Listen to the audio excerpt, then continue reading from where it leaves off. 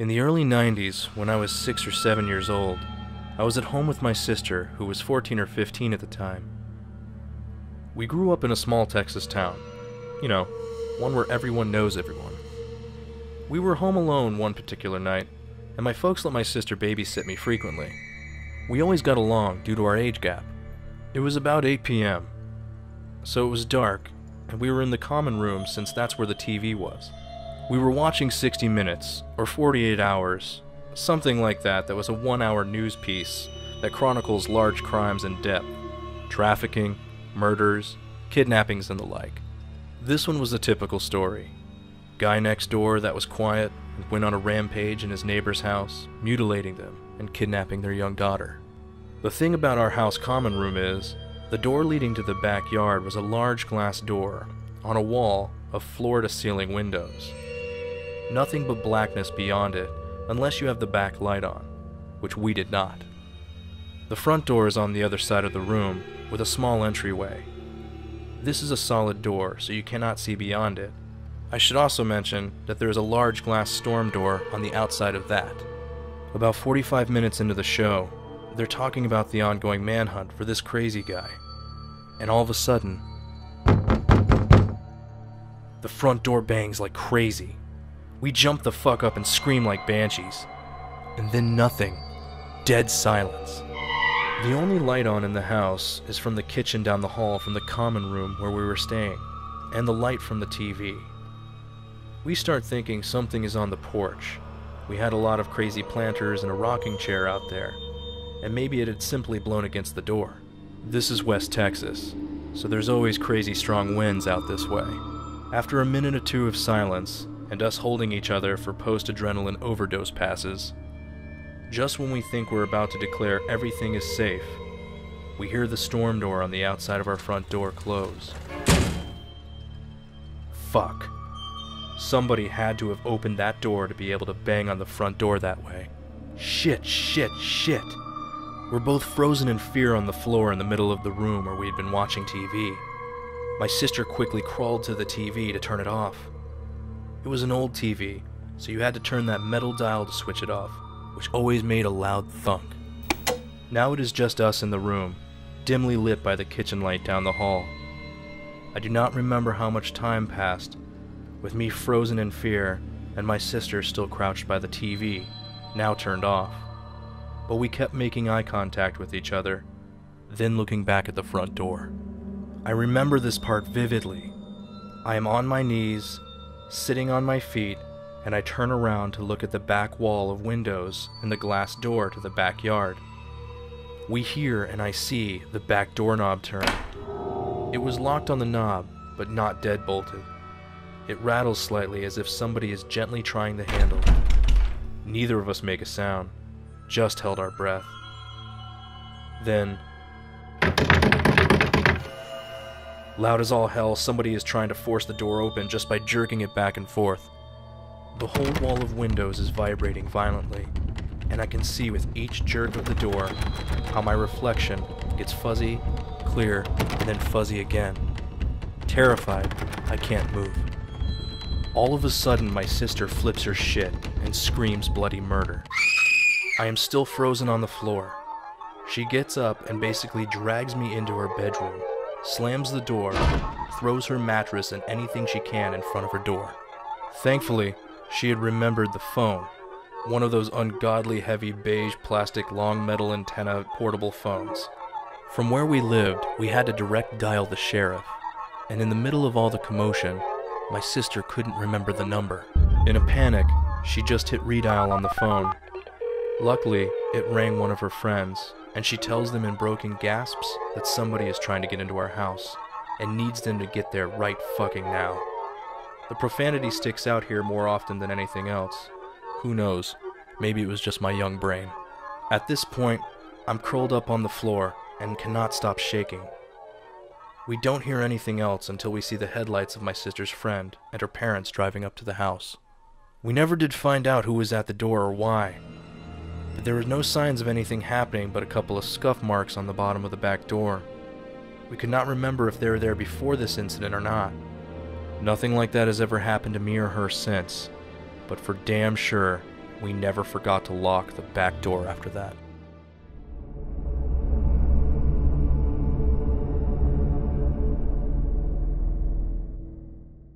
I was sitting at home one night with my mother back when I was in high school. We were just sitting in our living room, about to call it a night after watching a movie marathon on TV. While laughing about a stupid commercial we had just seen before turning off the television, my mother quickly shifted from a happy smiling face to a very serious and nervous looking stare behind me. There was a hall that led to the opposite side of the house, and I was too afraid to turn around and look at what she was seeing. Scared instantly since I had never seen this look on my mother's face before, I asked, "What's wrong?" She didn't answer or acknowledge me in the slightest. After a moment, she called out to my sister Claire. There was no answer, just an eerie long silence. A small moment had passed, and now my stomach was turning, but I was too afraid to turn around. My mother just stared and then called out to my father. "Donald?" In the moment it didn't click in my brain that Claire and my father were out of the house and at a concert in a neighboring town. They would not be returning until morning. Now I was really scared. Mainly because neither of us had our cell phones on us. Our only hardline was in the kitchen on the opposite side of the house where my mother was looking. In this moment, my mother jolted up slightly, as if something was moving behind me, and called for me to move to her. Without hesitation I did, and was able to turn around and look down our long hall that leads to the opposite side of the house. There was nothing there. No lights were on in that side of the house, so it was pitch dark. I finally snapped out of my shock and asked my mother, "What is it?" I will never forget the way she never broke her stare down the hall, as she said, "Someone's in the house." We both sat there for a moment, and I tried my best to adjust my eyes to the darkness, but I couldn't. And that's when I felt it. Something was staring back at me. It was the weirdest thing. I couldn't see anything on that side of the house, yet I knew something was standing there and staring right back at us on the couch. In that moment, fight or flight kicked in, and I asked my mother to stay on the couch as I reached for the baseball bat that was leaning against the wall in the room. Luckily for me, my family are big sports fans, and we have memorabilia throughout our home. So I grabbed the bat and made my way down our hall. The only issue was, there wasn't a light switch to the other side of the house until I reached the other side of the hallway. Against all things telling me that we should run out of the house and to the neighbors to call the cops, I inched down the hall with my baseball bat, gripping it so tight that I could hear my grip when it would move. I was ready to beat the shit out of anything that stood in my way. The only thing giving me the balls to do it, though, was the thought of my mother being in danger. I didn't know who or how many people were there. All I could do was keep slowly moving forward to the dark side of our house and to the nearest light switch. Even though the hall was only 10 or 15 feet long, it felt like miles.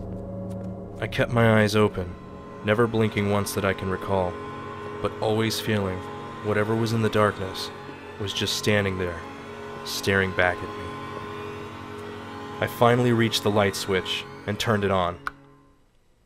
No one was there, but at that exact moment, a large crash came from farther back in my parents' room, and I began to run toward it. My mother was screaming, begging for me to stay. When I got to my parents' bedroom door, it was also pitch black. Luckily, there was a light switch available, and I was able to turn it on, illuminating my parents' bedroom. No one was there, but I could hear the sounds of the outside coming in through a door that leads out of my parents' bathroom to the pool deck and the backyard. It was wide open, and the glass panels on the door were broken. There was no one there. We called the police, and whoever was in our house used no forced entry, but made a fast exit, and the police had no leads as to who it could have been. We still have no idea who the person was, or how they got into the house, but we will never forget that night.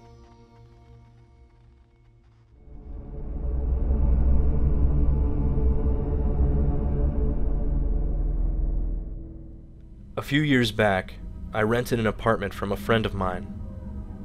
He had recently bought it and had just finished completely renovating it. He put it up for sale but couldn't find a buyer, so I offered to rent it in the meantime. After moving in, I realized there was something wrong with the lady next door. She was about 45, but looked so much older. She would sit up all night listening to Christian radio shows and talking loudly to someone.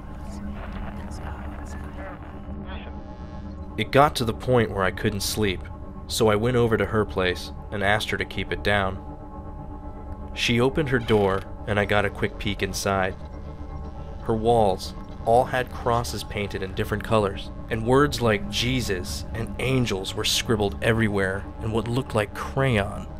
The windows were all painted black, letting no light in at all.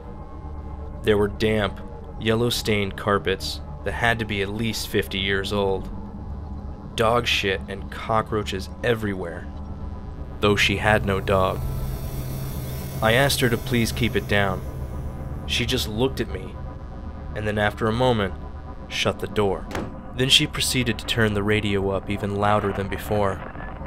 The next night, I had my girlfriend staying over. I wake up in the middle of the night and see a shadow of a person next to the bed, looking at us sleeping. I think I'm hallucinating, as I usually do in the dark when I'm sleepy. But then the shadow starts talking. It's my neighbor, and she's holding something in her hand. She broke in the night, and who knows how long she was standing there. "You should lock your doors at night," she says, and then leaves. The next morning, I hear someone making strange noises at my bedroom window. It's my neighbor, and she's talking to herself in tongues. She has a plastic bag in her hand, with a rotting dead dog inside. It's hot as hell outside, and I can smell the death coming from the bag. She's obviously very insane. I go upstairs and knock on another person's door, and ask, what the hell is going on? The guy is just as scared as I am. Apparently, she broke into his apartment one evening as well, while he was watching TV with his kids. He got up from the couch to get a snack, only to find her behind the couch, staring at him, holding a power drill.